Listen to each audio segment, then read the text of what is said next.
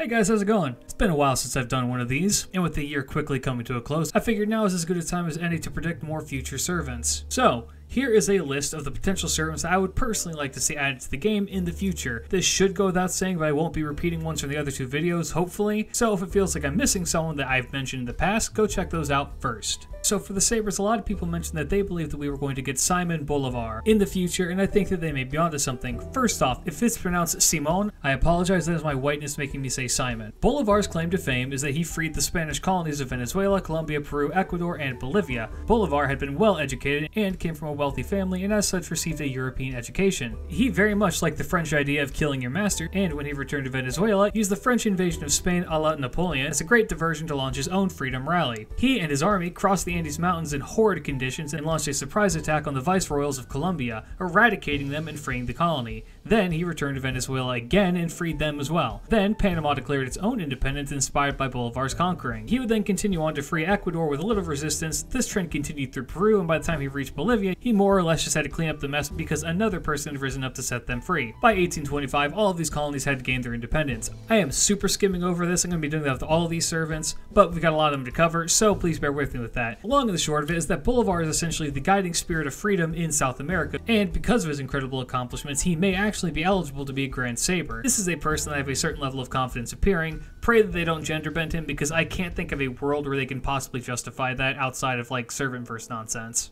For the archers, I believe we may see a man named Tipu Sultan, or Sultan Fateh Ali Sahab Tipu. If you have never heard of him, he was a fairly important figure in the same league as Lakshmi Bai. He and Napoleon were possible comrades in arms, or at the very least shared the same goal of hating England. He is also the uncle to Captain Nemo. He's actually very similar to Bolivar in a lot of ways. He received a prince's education in Europe and was educated on military affairs from a young age by the French, and was a commander at the age of 16. Now, this was not just a slap a badge on the rich kid commander, but an actual military strategist. He participated in the first Anglo-Mysore War and was a key figure in the second one, decisively defeating the British and becoming the ruler of Mysore. Pretty much from the moment he had a crown upon his head, he began working on a way to keep the British from returning because he knew better than to simply rest on his laurels from one successful takeover. One of the ways that he ensured this was by having the most state-of-the-art weaponry for the time. His own personal gun was the peak of firearms for the time period and location, hence the archer classification. He then had to worry about the encroaching Maratha Empire that also vied for control over India. He would go on to fight 2 more Anglo-Mysore wars and would meet his death during the 4th due to a betrayal of his minister selling him and his troops out to the British. He is remembered today for being a stalwart beacon of resistance against imperialism. There's a lot that you can do with this legend, and possibly making him a support archer could work. For Lancers, we have a heavy hitter if ever there was one, Izanami. Izanami was one of the 2 primordial creation gods of Japan. She, with her husband Izanagi, took a spear and stirred up the primordial ocean. From it, they formed land from the sea. They then created 6 more islands and eventually began to have children. Izanami gave birth to several deities of the Japanese pantheon, but upon giving birth to the fire deity, which one is debated, Izanami died. Izanagi was so enraged that he killed the baby, who then shattered into several different deities. Missing his wife, Izanagi went to Yomi, the land of the dead, to find her. He did, but she informed him that he was too late, for she had eaten the food of the dead and thus could not leave. He wanted to take her back anyway, and they began the return journey. However, not once had Izanagi actually seen his wife while he was in the underworld, for it was far too dark. So, while she slept, he lit his comb on fire to see his wife's face, and found that her body was decomposing and filled with maggots and other horrible things. He let out a scream and ran away, and Izanami chased after him. He managed to escape the underworld and put an unmovable boulder over the entrance that none could ever escape. She then cursed that she would take 1,000 lives a day, to which Izanagi said that he would create 1,500 lives every day. So, Izanami is a tragic figure of Japanese myth, and she actually has precedent for possibly being in the game, at least as a pseudo-servant. This is maybe the most obvious spoiler ever, but people get mad if I don't say stuff like this, so quick spoiler. Izanami is the mother of Eris, and Eris actually is a Lancer because she has the spear that Izanami and Izanagi used. So it is possible that they will recycle this weapon asset, kind of like how they do with all of Raiko's Retainer's weapons that appear in her NP. Izanami would obviously have the instant death gimmick because her daughter does, and would likely be an art servant. I could see her honestly being a weird arts instant death supporter, like one that actually makes it not a meme for farming content. Also, she currently is the only servant that we know who's ever given birth to a human child, and I'm sure there's a lot of servants in Chaldea that really want that secret, so I would very much like to see her put into the game. Now for the one that I somehow have the most and least amount of confidence in, Perry Fawcett for caster. Now, my suspicions on what is to come on JP have more or less been confirmed. I've been saying that we are going to wind up in El Dorado again, almost as a meme, but now that's been confirmed that we're going to a city of gold, and also the underworld thanks to the new trailer that's appeared, I'm feeling much more confident in that decision. As such, Percy Fawcett makes a lot of sense to show up. Fawcett went missing in the Amazon in pursuit of the lost city of Zed. Fawcett was a friend of Sir Arthur Conan Doyle, or as fate wants you to call him, Watson,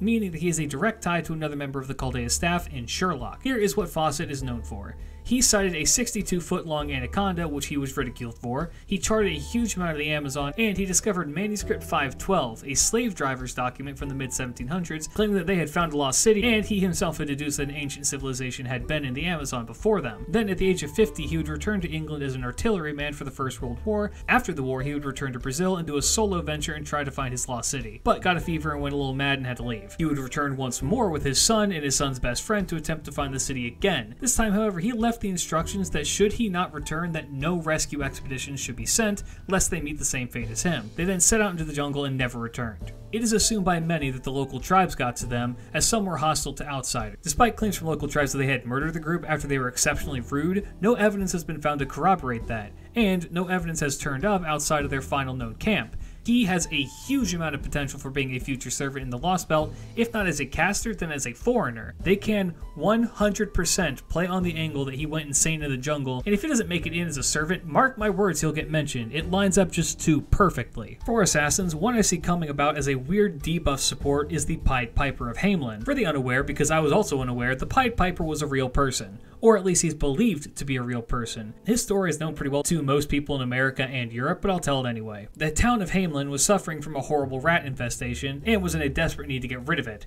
One day, a piper dressed in pied clothing, which is this pattern right here, appeared in the town and offered to take care of the rats for an agreed upon price. The price ranges from testimony to testimony, though usually it's about 1,000 guilders. This was a lot of money, but because the village was so desperate, they agreed to this condition. The piper then marched through the streets playing his tune, and the rats of the village became bewitched and followed after him.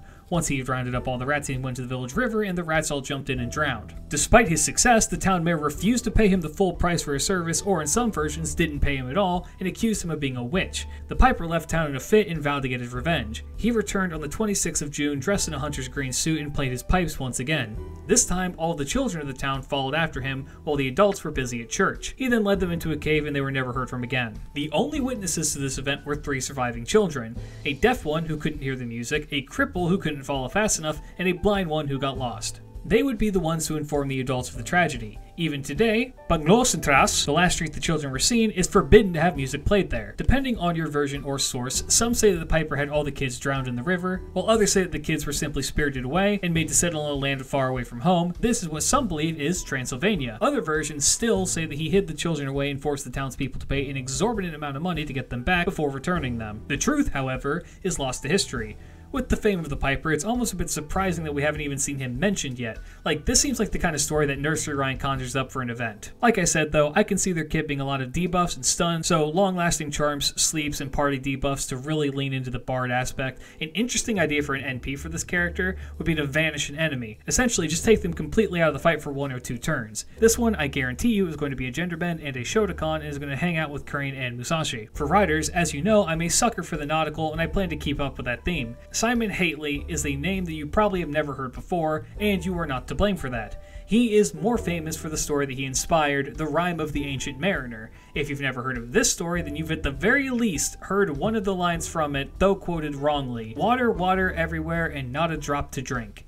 Let's start with Hately. Hately was a sailor who had been inspired by the tales of maritime adventure that were incredibly popular in the late 1600s. Thus, he became a privateer, which were essentially government-sanctioned pirates that could attack non-native ships. He sailed with Captain Woodes Rogers during the War of the Spanish Succession. His first voyage was initially successful, but while Rogers managed to circumvent the globe and return, Hately's crew became ill, and a lack of water failed to inspire his crew to go much further, so he had to turn around. He would then get ambushed and captured by the Spanish Inquisition, and was tortured before ultimately being sent back to Britain. Despite this, Hately joined a second expedition and was equally disliked and burdensome. After landing in Brazil, he supposedly was awful to the women there, and after days of seeing no life at all at the water, save for one black albatross, he took out his crossbow and shot it dead, claiming that they would have good wind now that it was no longer cursing them. He He was very much disliked by the crew, and he kind of just vanishes from history after that. The Rime of the Ancient Mariner tells the tale of an old man who encounters a young man going to a wedding and tells the young man this story. The old man was a part of a crew of sailors off of the Antarctic and is disgusted by the slimy things in the ocean. The ship is slowly moving and an albatross is always nearby, so the mariner shoots it dead. Initially, the crew agrees that this was a good idea, but then the wind stops blowing and the ship no longer moves.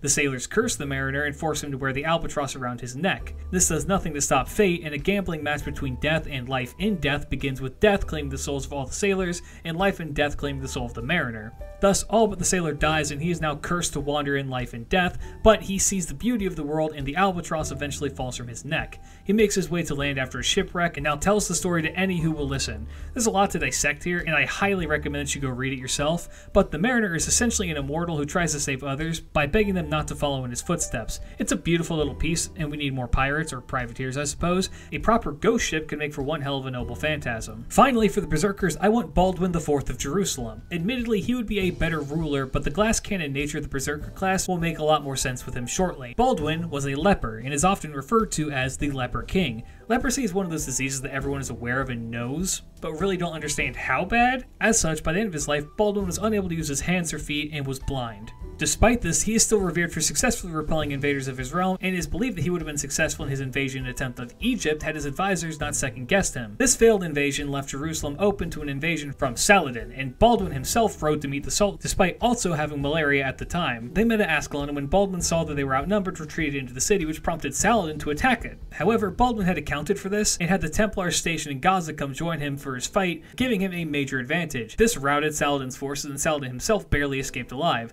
Unable to afford using his men to pursue, Baldwin instead fortified Damascus and gained an ally in the Franks. After further conflict, the two would reach a truce. This lasted until 1181, when hostilities resumed thanks to a stubborn officer who stopped the caravan. Baldwin would then essentially destroy Saladin's forces readily and resume his rule. Much like the others, there's a lot more to get into, and not enough time. I choose the Berserker class for him as it is a representation of his continued disability, that despite being fragile, he himself was incredibly strong of mind and spirit. He could easily work similar to Nightingale in being a support Berserker, which is difficult and niche, but not impossible to pull off. Ironically, he should have guts for surviving so long, even after taking some major damages like falling off of his horse. This guy's pretty much my new Don Quixote, and I rally behind the banner to see him in Fate any day. Also, for the interested, despite the fact that Baldwin is often depicted wearing a mask, there are no accounts of this in real life, and he likely faced down men with the face of leprosy. That said, he would definitely have a mask at least for his first and maybe second ascension, let's be real on that one. Or they'll play into the angle that he wears a mask and make him a female. But that is who I see coming in the future. As always, if I get even one of these right, I consider it an absolute win.